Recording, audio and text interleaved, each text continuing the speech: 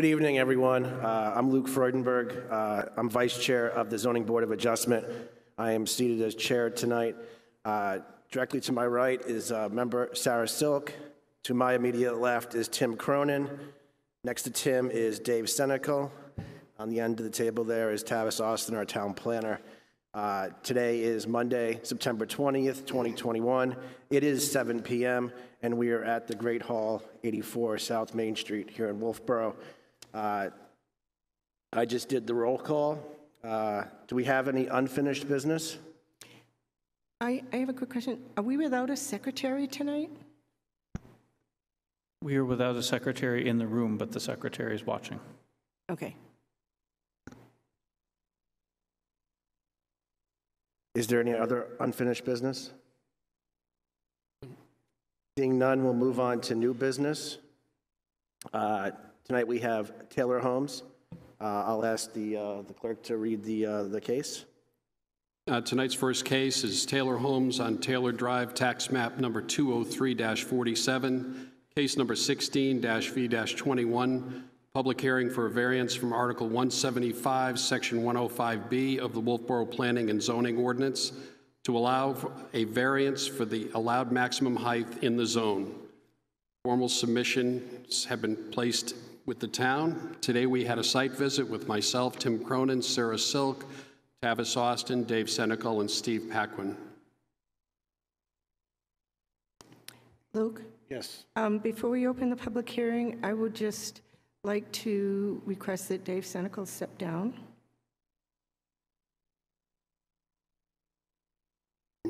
Reason? Yes, I understand that you have a close relative that's in a butter. And one of the reasons they have in here is a big reason for approving this is because enhanced value in the neighborhood, and money is usually the bottom line for anyone to have a perceived conflict of interest, whether there is an actual one or not. I have elected not to sit on this hearing. I would not step down.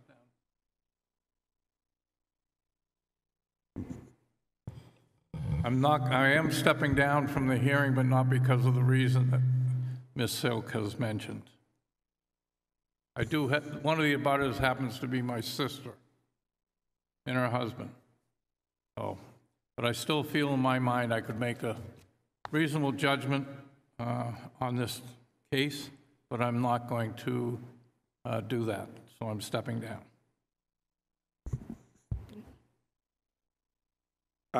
I'd like to ask the applicant, since there is not a full board present and there will only be 3 members here seated tonight that are voting on this application, would the applicant like to move forward with the 3 members that are currently seated, or would you like to wait for a seating of all 5 members?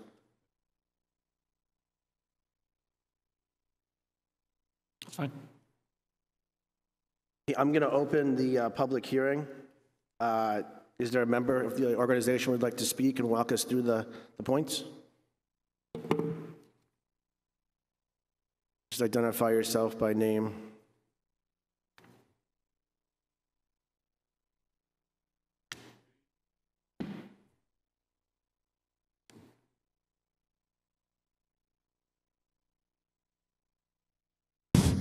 There we go. Good evening. Good evening. We'll try that again. Is that okay? Yes. My name is Kirk Beswick. I'm the Vice President of Facilities for Taylor Community, located in Laconia. We also own property here. I'd like to start by summarizing our project for the board today and thank them for allowing us to appear before you today. And after I've done the summary and described what we're asking for by way of variance, I'd like to then take the time to introduce the team that I have assembled here today before you. So, by way of summary, what Taylor Community is asking for today is very simple. We're looking for a variance for a height restriction for the building we'd like to build on our Back Bay campus. The building itself is a continuation of what we already do. As you know, we are a continuing care retirement community. We take care of the elderly from independent housing through assisted living, nursing, and memory care. And the building that we have decided to build there is just an extension of that care located on this campus. The building will have all levels of those care, will address the needs of the community that we have on our Back Bay campus, as well as our residents at Sugar Hill, and give them an outlet to go when they need further care. And additionally, it'll serve to help the community at large, because it'll provide an outlet for those members of the Wolfeboro community and the community at large when they need additional care in their elderly condition. The building itself, as it's currently designed, will be a 3-story building with segregated floors based on the level of care. It will also have a number of amenities that will help those folks enjoy life in their elderly in the last years. It'll also have quite an extensive array of gardens on the outside, so it'll be environmentally attractive. And it's designed to be in keeping with the current cottages that we have, which is a very residential nature. The property that we visited today is where the building would be built. We've done preliminary work on that site to indicate it's a very suitable site for construction. We've gone so far as to do borings. We know what's in the ground. And so far, everything looks really great. The property itself, as I said, is definitely residential in nature. It's a continuation of what we already do, both on our Back Bay and on the Sugar Hill campus. And it's an extension of what's really needed in Wolfeboro in general. In a general summary, we could say that in America today, 50,000 people turn 65 a day. As we know, the boomer generation is aging and needs a place to go. And we intend to build this property as an outlet for those folks, to give them a place to go that's not only very home-like, but gives them a place where they can be fully supported. I also want to mention that as we reviewed the draft and the actual final master plan for Wolfeboro, elderly care and continuing care retirement communities appeared more than once there. So we believe that this project is in keeping with the direction that the people of Wolfeboro want to go. The variance requested really addresses the height restriction of 35 feet to the height per the way the zoning regulation is written. In your packet, you'll see that our architects that are here today have defined how we arrived at the actual height requirement and how it was arrived at, basing the calculations on the site plan that you have in front of you. And we can get into that a little later on. But specifically, the requirement to meet the 35 feet is what we'll be discussing tonight, and we're just over that. And that's really what we're asking for today, to have a variance to that height restriction. I'd like to take a moment to just introduce the team that we've assembled here today. And I'll start on the right. To my right, we have Michael Flaherty, CEO, in the back. We have Jeff Downing, which is the president and owner of Coniston Construction, Inc., which is our construction management firm, to his left. And we have our attorneys, Margaret Progress, here, and also Randy Walker with us. On the other side of the auditorium, in the front row, we have Nick Schedule, who's our civil engineer representing Du Bois and King. And behind him, we have Mark Moeller, chief architect for JSA, our architectural firm out of Portsmouth. And behind me, we have a whole bunch of folks from Taylor Community and Back Bay. Any questions so far? Would it be appropriate at this point that I read the 5 questions that are defining what the variance request is all about today, and then we can go into what our position is on those?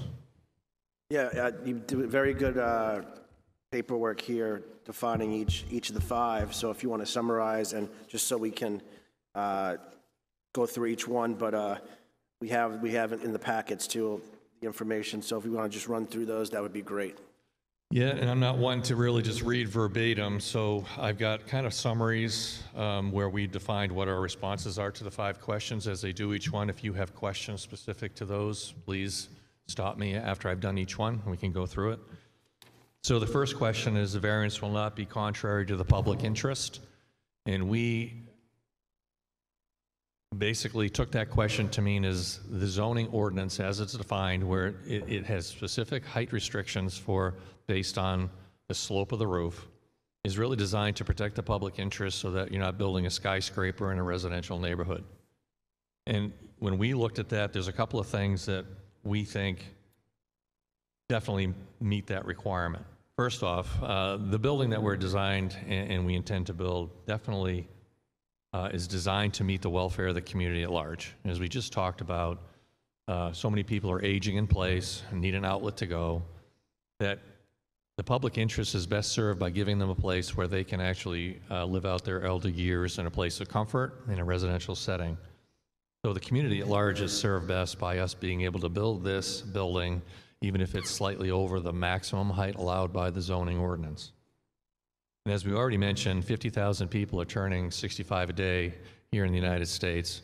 There's definitely a very strong need, not only in the Wolfeboro community, but across America for places to be built to house these folks as the boomer generation ages. So our variance request, while we're over the variance height, we're meeting the spirit of the ordinance, and that we're meeting the public interest by building a building that meets the necessary provision to provide housing for the elderly in the Wolfeboro community at large. Any questions?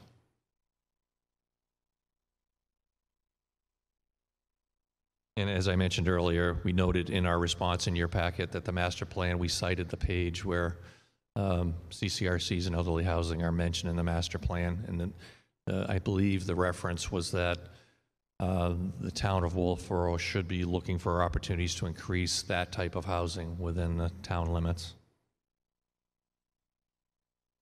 Moving on to question 2, which is the spirit of the ordinance is observed. We took that to mean that the spirit of the ordinance is to protect abutters, to protect the residential nature and the vacation land nature of Wolfeboro by limiting the style and the height of the buildings as they could be built. And that's honestly a good thing to do. So we defined some things here that, you know, and those of you who went out to the site noticed that the area that we intend to build are pretty much shielded on all sides. We have our cottages. We have woods all around this property so that none of the abutters can actually see this property. So if the spirit of the ordinance is to make sure we're protecting abutters, the first thing we note is that they're protected because the building height in this building itself will be protected from the abutters by the forested areas that are around the property. B, the abutting views aren't hindered because no one will be able to see this property. The trees we're estimating around this property are all over 70 feet, and we're looking at a tree height that's much greater than the height that we're asking for this building. So again, the nature of the site is very much protecting the building itself. C, you know, when we thought about this, you know, the team that you've assembled here before you today took great lengths. We've been working on this project for quite a while, and we've taken every reasonable precaution, and even some that were unreasonable, to try and meet this 35-foot height restriction. So we didn't spare any effort in that, and I think my team can basically attest to that. But every effort to reduce the size and footprint and height of this building has already been taken. So we're meeting the spirit of the ordinance in taking those precautions and reducing the overall height of this building to the best of our ability, noting that it's already well shielded by all of the abutting trees and no one else will be impacted by the building itself. Third question is substantial justice done? And there's something that kind of hit me, and I'll just read it. It says, the loss of the healthcare building is not outweighed by the gain to the general public in denying this variance. And so if we look at it this way, if the building was just a few feet higher than the max 35 feet that is allowable by zoning ordinance, denying this would mean that a building that would meet not only our community of both Back Bay, Sugar Hill, and the Laconia campus of our elderly residents, but would also deny the current members of the Wolfeboro community the opportunity to have a place where they can actually reside in their elder years. So the variance satisfied the requirement of fairness through the following. We did take every reasonable effort to limit the building height the planned building height isn't unreasonable, knowing that it's really residential in nature, and while it may be 3 stories in height, the building has been designed by our architects to be very much cottage-like in its exterior, and the roof profiles have been basically limited to give it a very much residential appearance. The building design is in keeping with the style of the existing senior community. So Back Bay has been in existence since 2000, and it's been residential since the very beginning.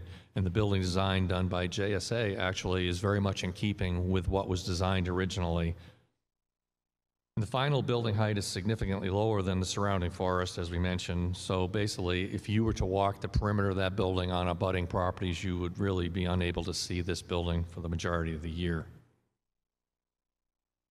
Number 4, the values of the surrounding properties will not be diminished. From a very basic level, the investment that Taylor Community is making into this property with just this project is estimated to be somewhere between $22 and $25 million. That's strictly in construction and soft costs. That doesn't include the other secondary benefits to the town, which will include additional employees, the expenses, and all the things that will be purchased in the town. And all those, the investment that Taylor will make and all those things will certainly benefit not only the abutters by the improvement to our property, but by the increased revenue and all the things that will happen in Wolfeboro by the building of this, or the construction of this building. B, we noted that the building would be constructed in an existing senior community. We're not asking to start a new type of community. We're already in existence. We are already a senior community, and the cottages already exist, and this building will be completely in keeping with the cottages. The building itself will enhance the value of the property as a senior community, because now, instead of having 24 to 40 individual or independent living cottages, we will now have 24 independent cottages, but we'll also have assisted living, nursing, and memory care, which will provide an outlet for our existing residents, which will increase the value to those residents because now they have an outlet for their needs right here in the Wolfeboro community. The increase to Taylor's property certainly will increase the value of abutting properties. We have heard from abutters that they're very excited for the ability of us to build this, and their ability then in the future to use us as a resource. And of course, the building will provide much needed health care for our residents in the community. Number 5, literal enforcement of the provisions of the ordinance would result in an unnecessary hardship because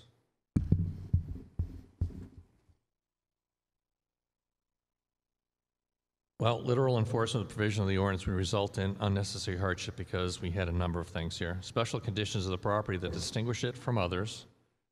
So the first thing we noted is bordered on all sides by wetlands, one being a prime wetland. We can't get around that. Buildable landmass is very narrow on the onset, narrower to the east, restricting opportunity for development. Nowhere to go. When you do a cost-benefit analysis or pro forma, it demonstrated that the planned building sizes with current number of rooms is required. I mean, in a very basic sense, it has to be of a certain size in order to make this a feasible business enterprise. And 4, property is not visible in large part to abutters.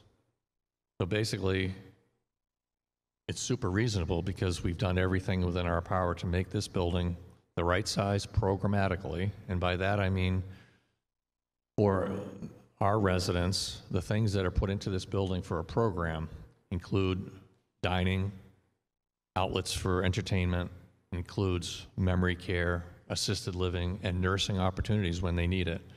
Those are all things that are programmatic, and they are necessary to make this a viable enterprise. So we said that no fair and substantial relationship exists between the height restrictions in the ordinance and the specific application of the provision of the property. We feel that the proposed use is a reasonable one for an existing senior care community.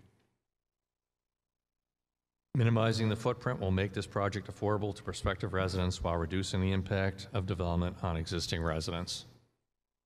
So we say we have taken every reasonable precaution to fit this within the property to allow for everything that's programmatically required and not to be a negative impact on both the environment and the abutters. Any questions about any of that? I have one. How many residents would be in the new building?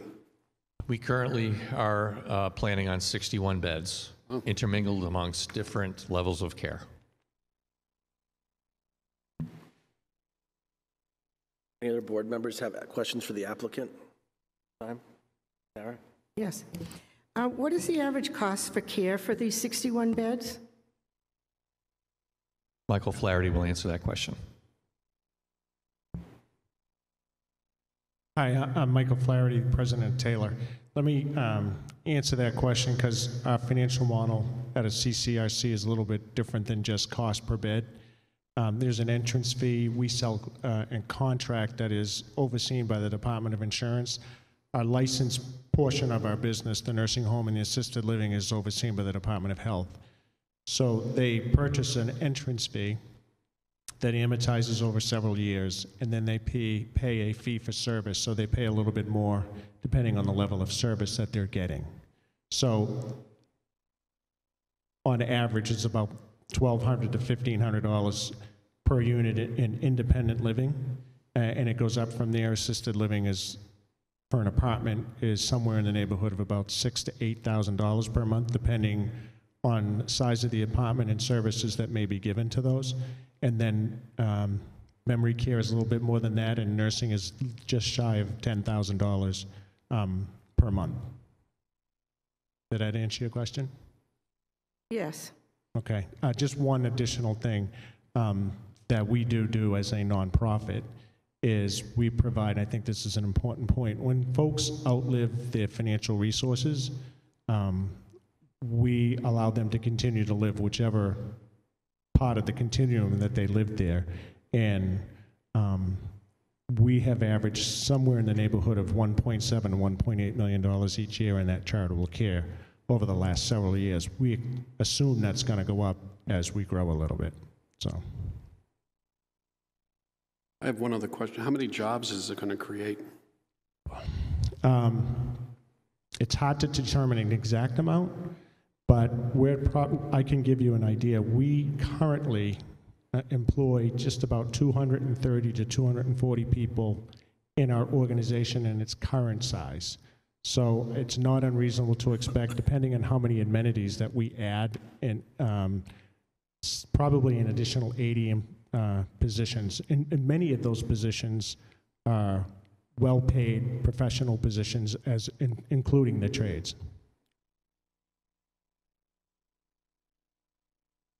Thank you. Okay. Sarah? Yeah, I'm just having a couple of quick thoughts here about the unnecessary hardship and all. They already have approval for 8 units, as I understand it.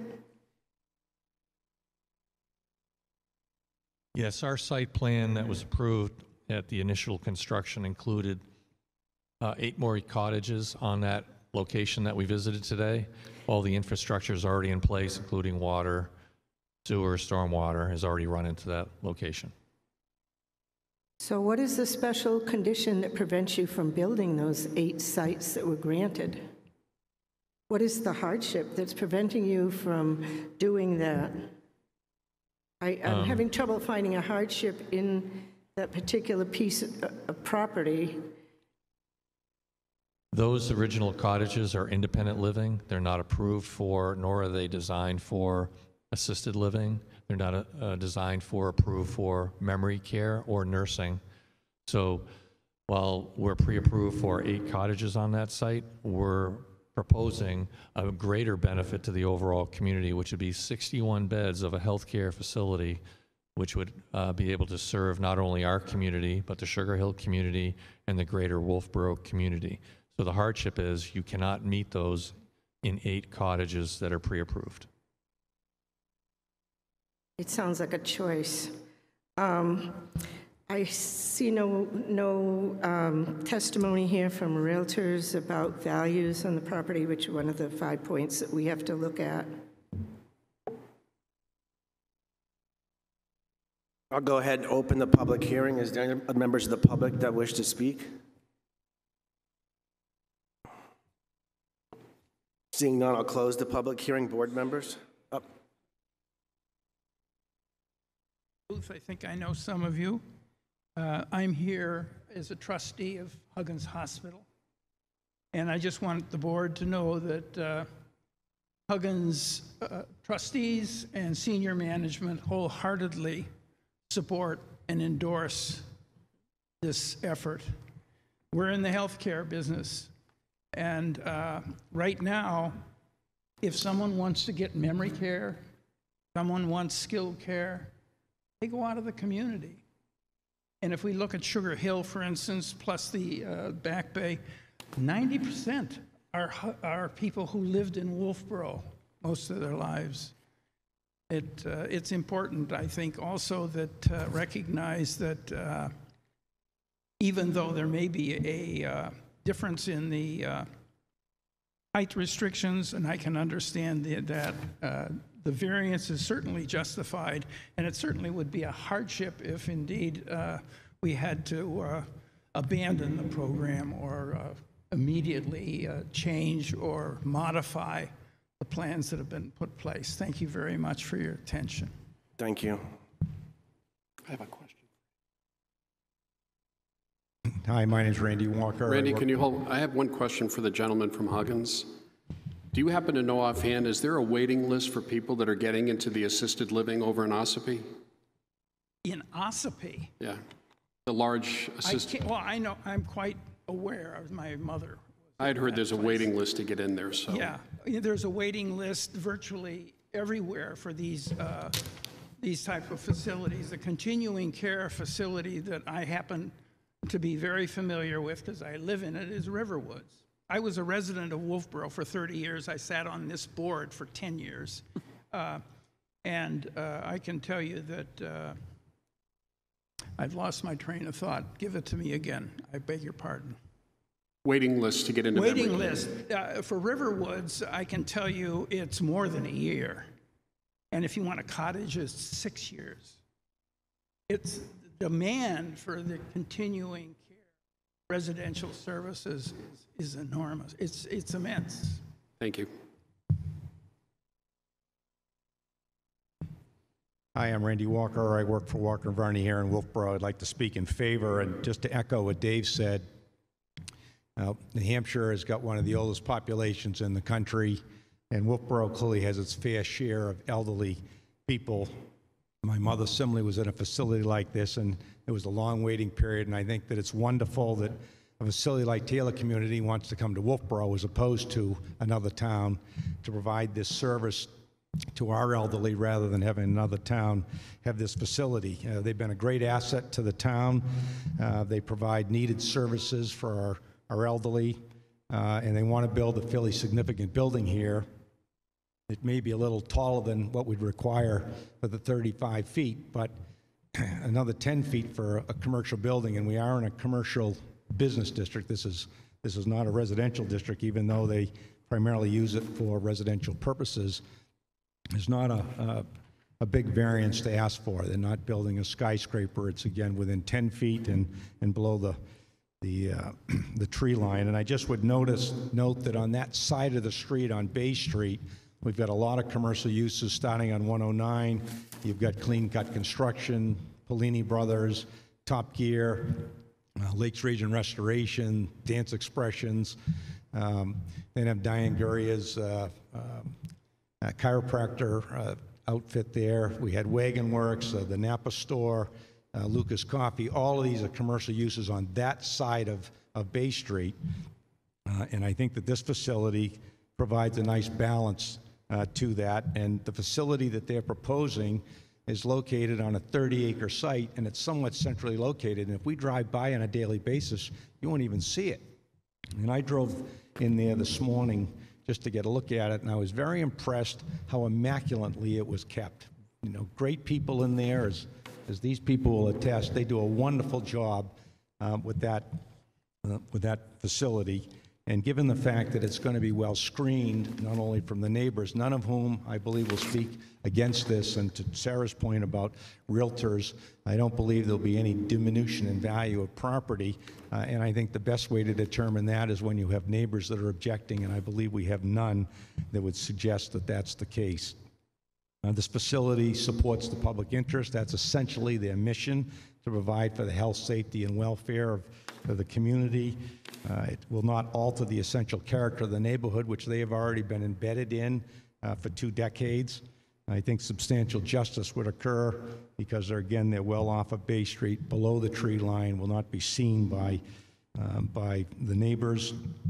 Fair market value shouldn't be impacted at all. This facility has done a great job, and with a new building, they will continue to perpetuate, I think, that great job. And I think that as far as one of the special conditions that they may have, that although it's a 30-acre site, there are wetlands in the area that they would like to build in, and they really have 2 choices. They can go out or they can go up. And because of the wetlands, they can't go out. So invariably, they have to go up, which is why they're bumping into that height restriction. But again, it's fairly innocuous at only 10 feet above the 30-foot requirement. So I would respectfully request that you approve this application. I think that it's not only consistent with our ordinance, but also consistent with the master plan, which encourages this type of usage. If you just state your name for the public. I'm a resident at Back Bay. I'm a trustee at Taylor Community.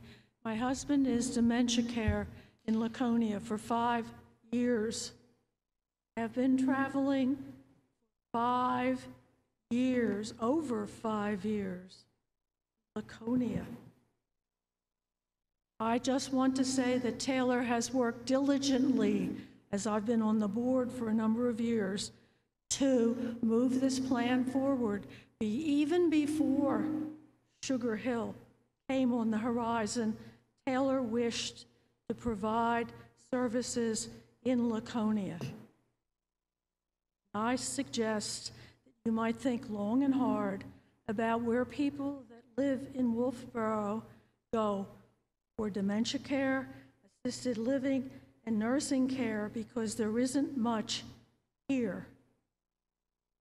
So I request that you approve this, even though I live and I have a vested interest in this. I just want you to know that. Thank you.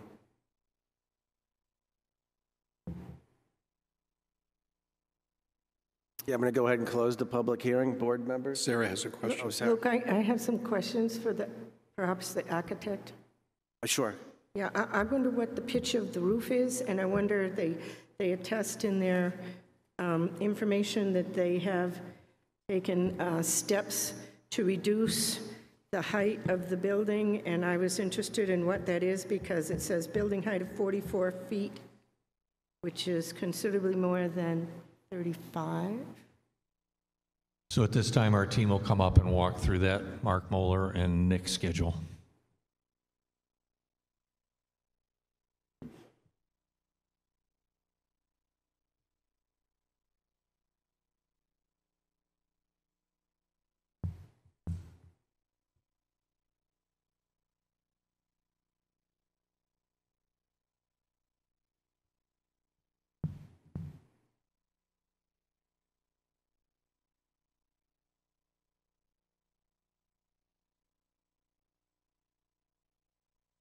Good evening. My name is Mark Moeller from JSA Design in Portsmouth. If I understand your question, you asked what steps we undertook to investigate. My initial question is, what is the pitch of the roof? It is 10 and 12. Okay. So the building, if I may, I can give you a very brief overview, if you'd like, of what you're seeing in the color rendering that's before you on the easel, and some of the other conditions that wrap around the footprint. So, make a long story short, it is a 3-story building, but it has a walkout basement, if you will, along the back side facing the woods. The rendering that you see on the easel represents the view from Taylor Drive. That's what the general public and visitors will be seeing. The building height is calculated from the average existing grade to the midpoint of the pitched roof. So the existing grade is actually 5 feet lower on average than what you see in front. So on the front of the building, from the finished grade, and I realize it's the average existing grade that is the reference point, but what will people be seeing when the building is constructed? At the finished grade to the peak of the roof, not the midpoint, but the peak, that will still be below 35 feet. From finished grade to the midpoint of the pitch on the front will only be 27 feet. It's really because we have this walkout basement condition on the backside that is creating the necessity for the relief of the building height. We did investigate early on in the design process what it would take to take the minimum program that Taylor is looking to create for the memory care and the nursing and the assisted living, and what would we have to do to make that building fit on this small parcel. And if it were a 2-story building, basically what would happen is the footprint, as you could imagine, would need to expand. We'd have to take that 3.5 stories worth of program and spread it out. By spreading it out, we're going to be impacting the woods. We'd be cutting down a lot more trees, in other words, in order to get this 2-story thing to fit on this parcel that we have.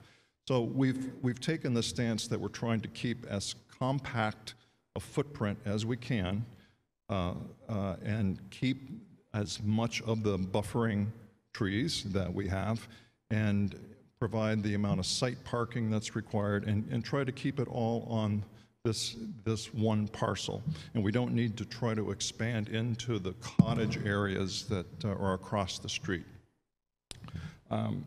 And I have one other exhibit that I'd like to share with you.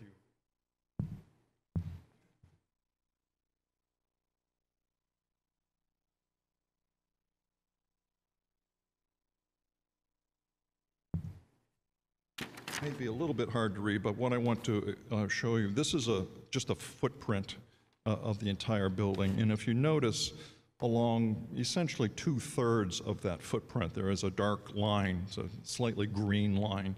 That represents the 3-story, as I described it earlier, the 3-story portion. So, roughly 60% of our footprint is that one condition that you saw in that rendering, the color rendering. The part that doesn't have the green line represents that walkout basement condition where we have this exposed lower level, and that that makes up the balance of the percentage, roughly 39%. Excuse me, could you explain why that drawing there does not match the drawing in our package? It's on the letter stated JSA where it lists the 2 conditions. That's not my question. My question is, why does this not match? It is the same drawing. I just added the green line so it's a little bit more visible from the distance that you're at. Yeah, there is a notation on that drawing that shows the same data that I just recited. I just added the green line to help you see it from a distance.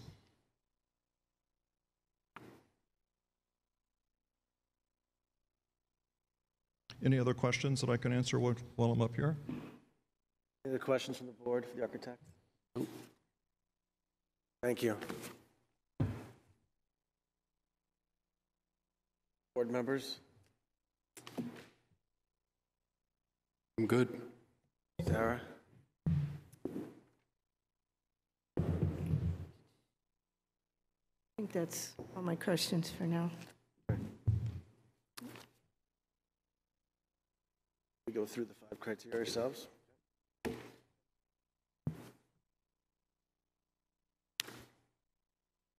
Number 1, the variance is not contrary to the public interest. I can take on that one. It's I think it was adequately outlined in Taylor's paperwork here that they sent to us as part of the application. This does serve the public interest, and the healthcare in our community is definitely a needed thing for our community, being an aging population. Wolfeboro has the oldest population in the state of New Hampshire at an average age of 60.1 years old. Beyond that, it's nice to see that they're coming to Wolfeboro, as the person who got up and spoke, having a resident of Wolfeboro have to drive, to Laconia to see her husband for the last 5 years. This will add a service to the Taylor community and to Wolfeboro that'll be beneficial for both, and that's why I think it fulfills number one, personally, to me. Luke? Yes. I have a concern about that, in that if you wanted to go to Riverwoods, if you want to go to Taylor, if you want to go to Sugar Hill, you have to have a certain level of income, and this in no way relieves the congestion for places like Mountain View, which is where the majority of the people in Wolfeboro will go. So I'm not certain I agree with that answer for question number one. Okay. I'm not saying that, the units aren't needed, but a variance is granted. A variance is something that's not allowed, and it has to have a really good reason. And I think it's a good idea to add additional health care, but I think to attribute this as being beneficial to the general public is perhaps a little misleading. I think it's for a specific section of the general public. I can comment on that from personal experience. Both my parents live at Sugar Hill, 95 and 94, and they're excited about the fact of Taylor owning the property now, and the ability that should someday they lose their mental faculty and they need assisted living or memory care, that it's going to be within the same organization in the same town where their family is. Well, that's interesting. Perhaps you should have stepped down as well. Not necessary. You can say what you want, Mr. Senecal, but I tell you what, I did 13 years on the Board of Selectmen, and I'm very well aware of what can be bias and when people should step down because of perceived bias. Okay, let's continue. Number two, I'll do that one. The requirement that the variance not be contrary to the public interest is related to the equivalent that it be consistent with the spirit of the ordinance. When the explanation came through of condition one, or condition A and condition B, where 60% of it is really the back of the building and 39% is the front, it doesn't seem like that's going to affect the neighborhood whatsoever. The building height and profile, like they stated, are shielded from the abutters. Nobody's going to be hindered, and I believe that reasonable efforts was demonstrated by the applicant. Anyone else on number two? Three?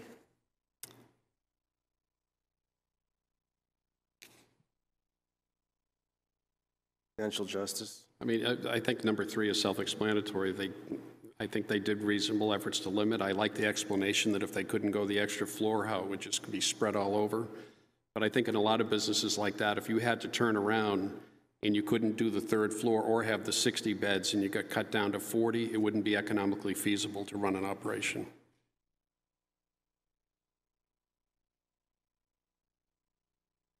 Number four, the values of the surrounding properties will not be negatively impacted for the following reasons.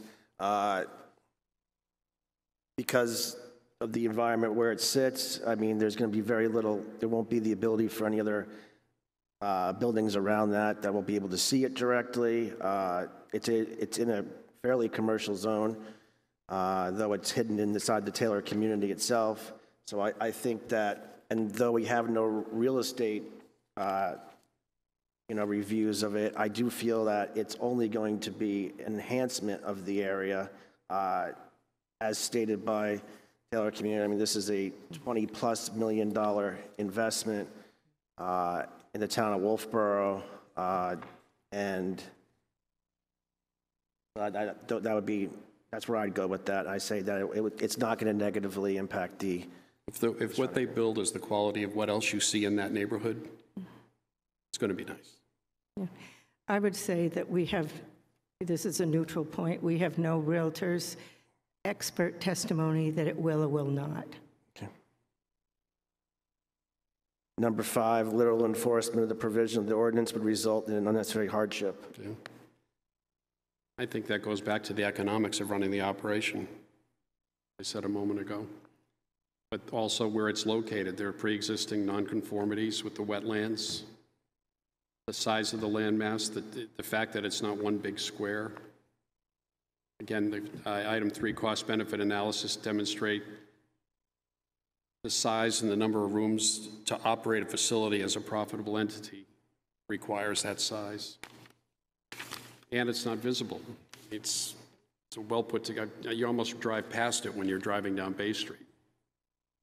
Very nicely done.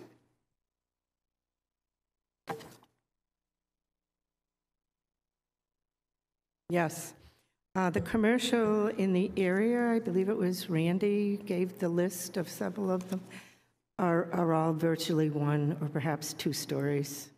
And it might be 2.5 stories for the chiropractor, but the business next to that is single flat roof type place. And every other business in that area borders on wetlands. You go over to Filter Bed Road and it's extremely wet. And I think the cost-benefit analysis is what caused them to realize that if they made it smaller, they would get less money, and that's not a criteria that we're supposed to be considering. We're supposed to be looking at what's going on with the piece of property itself. So I don't think that point's been met.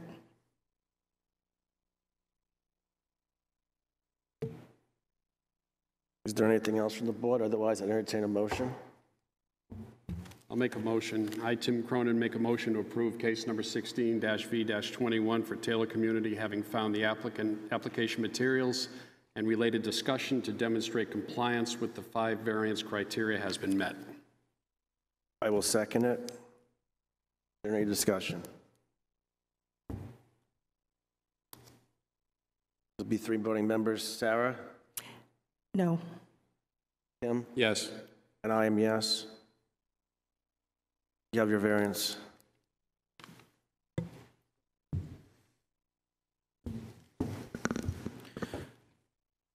Mr. Chairman, jumping forward to other items on the agenda, not aware of any Q&As that were submitted to the town attorney and any responses, or I've not been made aware of any potential member discussion items for this evening. One thing I will mention going down to number 5, so there was discussion at this board's last meeting to continue the minutes of June 23 and July 19 to the August meeting because of attendance, which you are still lacking in general part. Okay. So my suggestion might be to move all the minutes until the next meeting. I agree with Tavis. Yep. I think we should postpone them. Make that motion. I agree. Yeah, that's a motion, Okay, sure. I'll second that. All those in favor? Aye. Aye. And now you're down to number 6. Anything else from the board? I make so moved. Move to To what? adjourn? To adjourn. Yeah. Yeah. Second? Yeah. Aye. Aye. Okay. So Thanks, Jake.